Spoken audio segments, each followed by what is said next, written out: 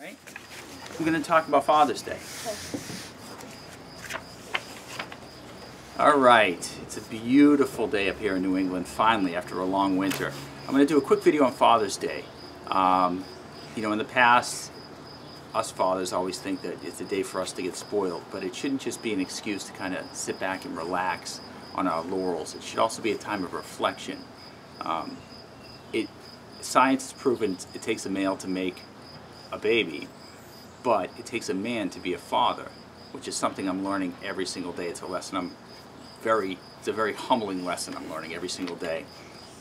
So the media in the past few years has kind of downplayed the role of fathers and kind of made fathers a lot of times in commercials and TV out to be kind of like a bumbling fool. But I want to share some quick stats on just how important a father is. This is from the Fatherless Generation. I'll put a link to the website. I'm a numbers guy, and when I was reading through these stats, it's just very sobering. So 60% of youth suicides are from fatherless homes, 5 times the national average. 90% of all homeless and runaway children are from fatherless homes, 32 times the national average. 85% of children who show behavior disorders come from fatherless homes, 20 times the national average. 71% of high school dropouts come from fatherless homes, 9 times the national average.